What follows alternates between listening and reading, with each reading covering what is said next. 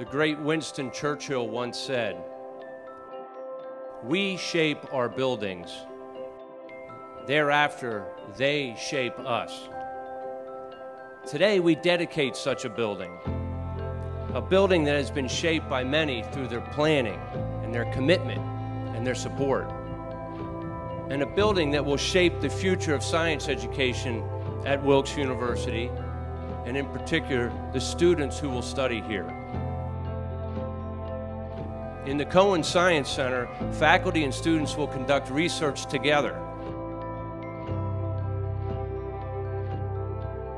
It is not an exaggeration to say that the Cohen Science Center will shape people well beyond the Wilkes campus.